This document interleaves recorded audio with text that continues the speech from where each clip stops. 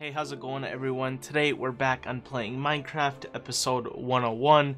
So we finally broke that 100 episode mark. If you haven't seen it, because a lot of people didn't, episode 100 was just a couple weeks ago, so go watch that if you missed it. We just did a big world tour, but today we're gonna get back on the grind. We're gonna be working with some things. So I can give you a little sneak peek of what we're going to do today because I'm actually recording this after, but we're going to work on a chorus farm, we're going to work on a bee farm, but it's not really a farm, it's more of an area, and then we're just going to clean up some things around the world. So real quickly, I'm just going to give you a little preview in the background. There's the bees, there's a chorus farm, and there's a couple little things. That's all I'm going to give you. Alright everybody, so let's go ahead and start with the chorus farm first, and with firsts comes cleaning. So this is the area we're gonna put it in, and we're gonna have to clean the torches off of it and stuff, and gather the material. And just to let you know, it's probably already obvious, but I am kind of doing a voiceover because Minecraft is one of those games I like to relax and just play, and then I still want to post it to YouTube because obviously I want to post it, so I usually just talk afterwards. But yeah, and also does make it better visually because you can kind of see every step of the process. But yeah, we started off with putting the holes on where we're actually going to put the chorus plant themselves, and then we built a little edge on the left side, and here I'm putting down the dispensers because how I plan for this farm to work is for me to scale along little, like, what are they called? Little balconies. I'm going to go down the balconies. I'm going to hit all of the fruit off because that's what actually grows the chorus fruit. And then obviously I'm going to chop it from the bottom, have all the chorus fall down, and then this water is going to collect all of the chorus and shovel it down into some hoppers, and those hoppers are going to go down to the storage area in the basement. And obviously we're just going to have a mass storage area down there. Yeah, here you could see I'm actually going to be using like 2 dispensers. Now, for those of you that play Minecraft a lot, you're going to absolutely roast me on the design of the farm, but I'm really not going for efficiency. I know a lot of this can be made with like water extenders, and a lot of the spacings between the chorus fruit themselves can be optimized, because the chorus fruit is probably one of the most interesting things in the game as far as like how they grow and how they interact with other things, because it can kind of grow in any direction. It grows really high and it can grow around things. So if you have a pillar like above it, it can kind of grow around the pillar. So that makes it really kind of unique as a plant, and that's why we can have these like balconies running along, because it'll just dodge the balconies and then we can run along the balconies and hit it down. Here you can see this is where I'm gonna have the droppers go all the way down, or the hoppers, sorry, and we're gonna have a mass storage area down there. You can see me bringing up the hoppers, and as far as like the decoration of the storage area, we're not gonna do that today, but we are gonna bring it down there and obviously put some chests. And one quick note, we actually got really lucky here because obviously our basement is under us and we have a lot of redstone down there. Right where we built this, it literally gave me a 1x1 area where I can put the hopper through, and we somehow managed to hit that single one-on-one area. So that was super lucky in the first place. You can see me here, so this is the hoppers, and if I activate the water, everything kind of gets shoveled into the hoppers. And once again, not a very efficient way to do hoppers, but one, I don't really care because I have an iron golem farm. Iron is not a shortage, and then I have a wood farm. Wood is not a shortage, so not really worried about it. I'm gonna just be real with you. But saying that, we are going to obviously be rebuilding this farm in the future and optimizing it, just like everything else in this world, because this world will never end. But yeah, for now this is just a really simple design, fairly effective because there's really only so much you can do with chorus fruit. Along with its interesting aspects of how it grows, it has interesting aspects on how you can farm it, because it's something that does need to be picked by hand. With a lot of fruit and vegetables, obviously, in this game, is there even fruit? No, they're just vegetables. You plant them and you can auto harvest. That is not the case here, because the fruit is the only thing that grows the chorus. The fruit needs to be replanted personally, and it actually needs to be taken off of the stem personally. If you hit the bottom of the stem with water, it won't break the fruit, it'll just break it. you need to actually harvest it yourself. So that there's only a limited way you can farm. And right here you could see me, I already built it for you, so you can just have to look. But these are the little balconies we're going to be walking across. And then just to lower the chances of the fruit and chorus actually landing on the balconies, I'm only making them too high from where I could walk. So you can see me here putting glass along this, because if it's 3 spaces instead of 2, I don't know the percentage because I'm not going to calculate it, but this lowers the chances of chorus actually landing on them. And of course, I didn't have much fruit on me because I really never made a farm, so I headed over to the end, grabbed some, and planted it. And you could see it here growing already. Now, I thought the farm made this area look a little bit ugly because it was higher than the warehouse itself. So I decided, alright, let's bring the warehouse up by 3 levels.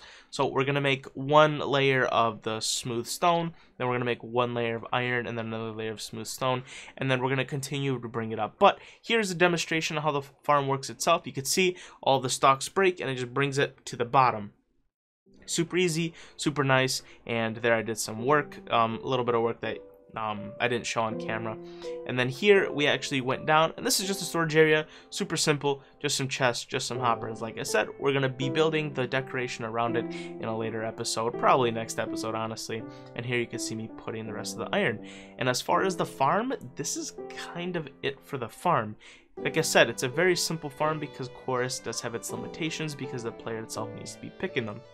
And yeah, this is kind of the last look. You just kind of go along, you pick the flowers, and that's really it for that farm. And like I said, we're going to be making it better later, but for now we're good. Our next really small project is, if you guys know our automatic wood farm, we kind of have like a toilet bowl that sits where the water and to collect the wood. Well, it looks really weird. It's just kind of like a weird V shape. So I decided, you know what, let's make it look more like a actual structure, because it bothered me how weird it looked. So just in an effort to make it look a little less weird, I'm gonna be building kind of like a pyramid around it just to make it look nicer. And then it was also the issue of like getting on top of the toilet bowl. I had a little ladder, right, but I use a leecher to get everywhere. I'm never using that ladder. And it was literally just you could actually just see it right there. It's just a random ladder. So I thought, you know what, that's super ugly.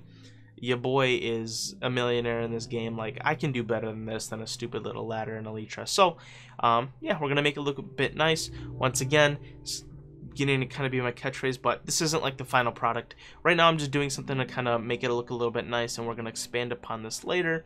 We're gonna be adding more decoration. We're gonna be adding different blocks. Because right now, I'm just using smooth stone because that's what I feel like using. But I probably will make it nice, and then I'm also gonna be adding more features to the wood farm itself, so you can incorporate a lot of these like pyramid things. And then I decided to make the door look a little bit nicer with like a weird little alien design. But yeah, what are we doing next? Yes, actually probably the most important part of the video, we're gonna start working with the bees. So the first 2 are very old things that were added to the game. If anything, I probably should have started working on the bees first, but it was something that I was like not very excited to start because I had to go find them, and I didn't feel like doing that, but I did, and it was actually kind of fun. But here you could see this is the first beehive I've ever collected or seen. Couple weeks late, but you know, it is what it is. But yep, this is a beehive found in the natural outside, right? And yeah, just start off with the bee project. Obviously, I need to get myself some beehives, but more importantly, I need to get myself some bees, because beehives you can make, but to make beehives you need honeycomb, and to make honeycomb you need bees. You basically, this is like I'm really saying in a dumb way, you just need 2 bees and you need 1 beehive. From there you can just start collecting honeycomb, and then with the honeycomb you start making it. So you can see here I did a little bit of off camera, but I added rows of flowers, some glowstone because I didn't want torches on the ground, because I wanted the flowers and I just wanted to make it look nice. And I placed them all along there. Those brown boxes are actually the hives, or whatever, it's the nests and hives. The hives themselves that I created, and I did get some bees. And here we just actually start the structure of the building itself. Now, while you guys watch me build, I'll actually talk about the bees themselves, because maybe in some world you haven't heard of kind of how they work. I don't really know myself, but this is kind of what I learned from my own testing and actually my old snapshot video that I made. But yeah, when you pick up the beehives, I correct me if I'm wrong, but I think this is the only block in the game that creatures actually go inside of. So you can only pick up these beehives with a silk touch. If you break it with something else, they just break, the bees come out and attack you. And there was one big mistake that I actually made in the beginning, which I'll tell you a little bit about later. But yeah, so you have to silk touch these hives, and then if you silk touch while the bee is inside of it, you actually take the bee with it, which is super important. That's the main way of transporting bees. Obviously, with things like polar bears, you need to leash them and bring them. But with the bees, just silk touch their hive while they're inside, transport them over to your base. So I did that with a silk touch and I brought them over here. Here's one thing that I didn't realize, which was very dumb. My bees started dying and I'm like, why are my bees dying? This is kind of annoying. I'm going to run out of bees. I didn't realize that if they stung you, they lose their stinger and they die just like bees in real life. I didn't realize this, which was kind of really, well, I don't want to say like dumb of me, but I should have probably thought about that. But yeah, when you're collecting the honeycomb, you got to be careful because if it stings you, if it attacks you, it actually dies. And I lost like, I think a good amount of bees to this. But I finally realized that they die if they sting you, so I started being a little bit more careful. As far as the building here goes, basically the concept that I had in my head was kind of like a little, what's the word, like a glass habitat, right? Just how like for plants there's like, what are those, the green tents or whatever? I forgot their name. I'm not going to try to think too hard, but you can see the structure, the outline of the actual structure here. But yeah, kind of like one of those things for plants, but for bees. So like, you know, a little habitat. It's just going to be like a glass dome, but obviously I'm not going to have just a glass dome. So like as far as like the structure themselves, what it's held up by, I said, you know what, let's just do wood because it's something that I have a lot of, and I haven't used wood in a lot of my buildings.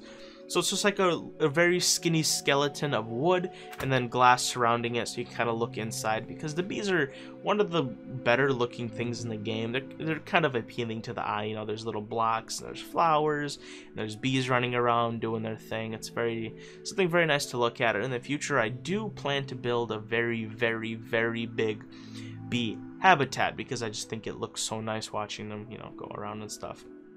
Here you can see me actually putting the glass on some of these structures.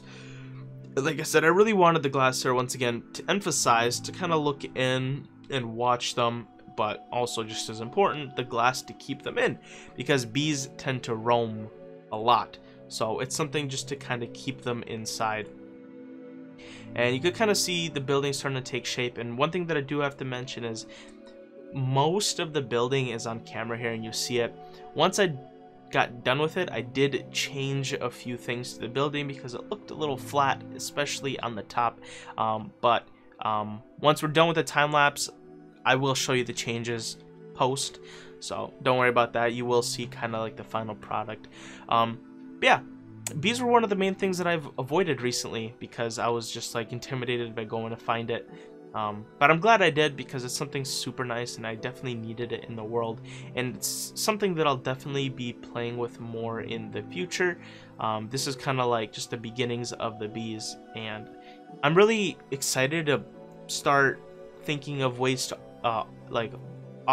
what's the word, automize it? Yeah, like making it, like being able to farm it and stuff like that. And then here at the end I just add a little wooden trim at the bottom because it looked a bit weird that it's just kind of glass sprouting from the ground. So I do add a little wooden trim, and then I actually do make another little wooden trim going along the bottom. You'll see that in a second. And that's basically the building itself done. And then this farm is just going to work like any other farm.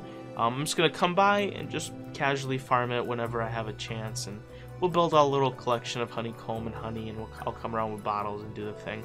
I'm not going to build a mass storage area for this one because it's not really farmable as far as that. But I will have a storage area that we'll build in a future episode. And the last thing that we did here is, since this farm kind of cuts into the corner of our little ring around the castle, our little moat, which I should probably replace with lava one of these days, I gotta remember. It kind of cuts into the moat, and I had to replace that little corner where that farm is with stone, and I said, okay, well, if I replace that with stone, I have to make the entire thing stone, or it just looks really, really weird. So we just added a nice little stone trimming around the entire thing here. And yeah, that's really the last thing we did, but we did do a lot today. Chorus and bees are two things that I've avoided, which we finally got, you know, we dipped our toes in. It's really, really nice. If you guys noticed with the chorus, I used about half of the warehouse for that farm. I might use the entire warehouse and just convert it into a chorus farm, or I might use the other half for a different project. I haven't really made up my mind yet, but there are many things in the works with Minecraft, a lot of cool updates coming with a lot of new things that are being able to be farmed. But that will come when it comes, you know. Here's the last part of the beehive itself, is filling up every single place that the hives can actually go. We have quite a few hives. This is a pretty large farm, obviously nothing like crazy, but we have the capacity for a lot of bees. But yeah, as far as the episode, guys, and the work, I think we did a lot of work today, and I'm super happy with what I did. So yeah, let's go ahead and finish. Right, we're back. We just did all of the work. You guys saw the time lapses and all that stuff. So yeah, let's actually now go through it. We built it all, but I want to actually show you guys kind of more in close, because I know sometimes it's kind of hard to see while the work is being done. As far as this goes, this is pretty simple. I just built a nice little pyramid around it just to kind of make it look a little nicer. I thought it looked a little dirty. So nothing special here. Just go inside. Nothing super special. Let's go to the bee farm next, because it's kind of the next simplest, right? Let's come over here. I think I did a little bit of tweaks, like adding the torches after recording, so there are a couple changes. This is another change right here. I thought this entire thing being flat was a little weird looking, so I added these little bumps. I think in the end of the video, I added these doors, and then I also added these last ones over here. A lot of these are, or a couple of these are already being filled with honey, and I need to take those out. But yeah, this is kind of the ending of like my little bee enclosure, and I'm actually kind of proud of this. I definitely think the building looks a bit weird. Anyway, here's one last look. Okay, you're gonna let me out. The building definitely looks weird up at the top there. I think that definitely could be built better, but guys, this world's never going anywhere. There's always room for improvement. And then obviously, since we built something here, I do plan to do something with this little stretch of area, which I'm thinking of turning into something for these little dudes. Maybe we'll have a different thing. But let's quickly look at the other project that we did is this chorus farm, and we can actually go through and harvest it once, I think. But yeah, it's a very simple farm, just a couple layers. We put the plants down here. When you break the plants, everything comes down, and then we have dispensers shooting out water to collect into these hoppers, and these hoppers go all the way down to the basement. And yeah, I guess we could quickly just do. Let me give you guys a rundown on how this would happen. You would just go through, you would break all of these. Some of them are picked up, but you don't really have to pick them up if you don't want, because obviously they're going to get dragged along. And I'm not going to do a full thing, because actually I don't want to keep this episode too long. Yeah, you just go through there, press that button, and everything goes yeah, it goes down. And actually right now I'm going to pick them up, because I'm not going to do the whole water thing. Yeah, so that's the chorus farm. Pretty simple. And obviously I have little walkways so I can go, because some of the bulbs are higher. I go through here, clear all of it, and I go one more up and I clear all of it. So yeah, pretty simple, easy design. I'm 100% going to be building a bigger one later, but for now, that's all really we needed, because as of that moment, or as of before this episode, we literally only had a really, really small farm right here, and it was all hand gathered and all that stuff, and I didn't like it. But yeah, so those are really the two projects we worked on today, and this was just a little extra, making a little bezel around the end or whatever it's called, just to make it look a little bit nicer. So guys, I'm going to end the episode off here. I think we're around 20 minutes, so I'm definitely going to end it, guys. Thanks for watching. If you did enjoy, make sure to like and a comment as this supports the channel, and I will see you guys later. God bless, and goodbye.